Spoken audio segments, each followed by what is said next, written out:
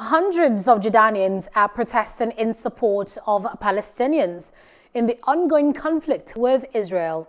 They gathered near the Israeli border in the Jordan Valley and close to its embassy in Amman on Saturday, May 15th. They called on the government to open the borders so they're able to join their Palestinian brothers in the protest.